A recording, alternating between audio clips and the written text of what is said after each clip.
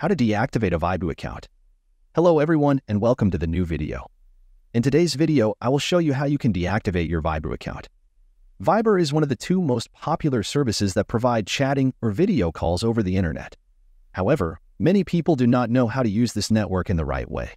One of the features that people need is to deactivate their account.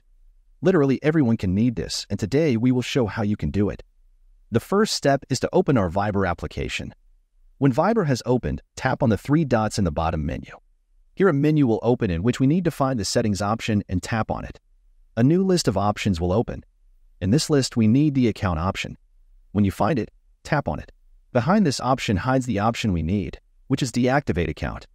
When we tap on it, a window will open where we can deactivate our account. Before tapping the deactivate account button, you must enter the phone number associated with the account to confirm that you are the owner of this account. After that, tap on the deactivate account button and follow further instructions through the deactivation process. That's all for this video.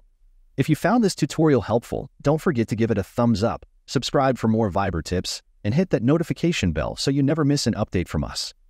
Thanks for watching, and I'll see you in the next one.